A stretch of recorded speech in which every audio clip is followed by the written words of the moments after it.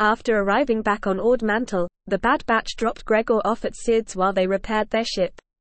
While Echo fixed the outer hull, Omega assisted him but began to become worried, telling him that she couldn't focus due to Hunter being captured.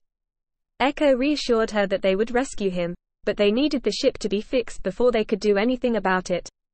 After fixing the hull, they met up with Tech, who was fixing the ship's systems, and Wrecker, who reported Sid's feeling on leaving Gregor in her parlor. Tech finished his work, but then received a transmission from Hunter's comm, learning that he was not on Daro, but on Kamino.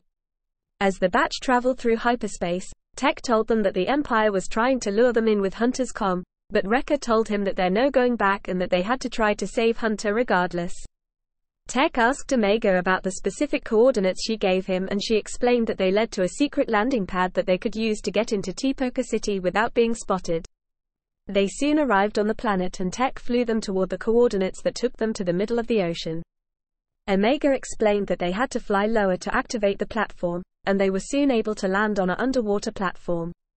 Omega led them to the underwater tunnel system that took them to Nala Shea's secret underwater facility, a facility that Omega explained as a private research laboratory that was kept secret from most people on Kamino.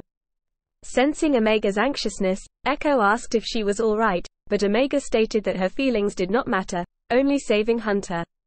The group arrived at Nala Shea's laboratory, and Rekt questioned what was so special about this place, and Omega stated that this was where she was created.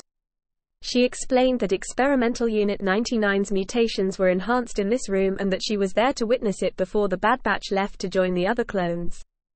The group heard movement, and Omega spotted her friend RZ-3 is revealed to have been hiding. He told them about soldiers deactivating droids and forcing key Kamino and medical personnel onto transports, with those who resisted being eliminated. He explained that all clone troopers were being reassigned and transported off-world with the exception of Crosshair. Tech managed to track Hunter's comm, and they left to find him. The group made it underneath the training room and realized that Hunter's signal was above them. Tech, Wrecker, and Echo decided to go through the lift and not the entrance to catch Crosshair off guard. Echo ordered Omega to return to the lab and contact Rex. When the three clones ascended to the top and were surrounded by Crosshair and his squad, Echo contacted Omega to let her know the situation. However, Omega was determined to help and decided to activate several training droids. However, just as she did so, she was spotted by ES-02. Fortunately, RZ-3 activated a control panel that struck ES-02 and knocked her out. Meanwhile, Crosshair, in an effort to prove his loyalty to the Bad Batch, eliminated his own squad. He attempted to convince Hunter to let go of Omega and that Clone Force 99's true purpose was to use the gifts to serve the Empire. Hunter replied that Crosshair did not know who they really were, causing Crosshair to state that he shouldn't make the same mistake twice. Suddenly, the training droids Omega turned on were unleashed on the group, causing them to work together to fight them off. After defeating the training droids, Hunter pulled a blaster on Crosshair and told him that the inhibitor chip was causing him to act loyal to the Empire and that they could help him. Crosshair responded that he was wrong and that he took out his chip a long time ago, stating this was who he is. Before Crosshair could fire, he was stunned by Hunter.